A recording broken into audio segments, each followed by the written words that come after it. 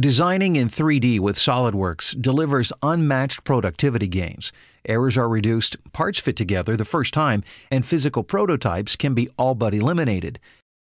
But how do we know if this design will work and not overheat?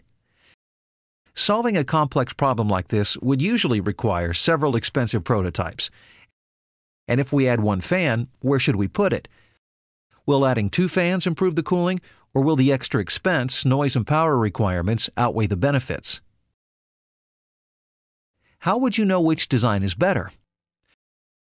SolidWorks Flow Simulation provides the answers with a quick and easy setup wizard working directly on the 3D design geometry, so there's no need to learn and use a separate application.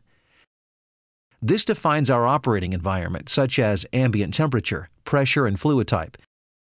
In this case, we're using air. Defining the operating conditions is just as easy using a built-in engineering database containing performance data for all sorts of common items. Once each component has its characteristics defined, just run the analysis. After a short while, the results can be plotted graphically to help understand how your design performs.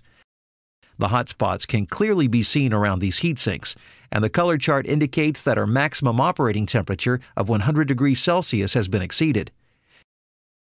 To understand how the air flows through the enclosure, flow trajectories provide an invaluable insight.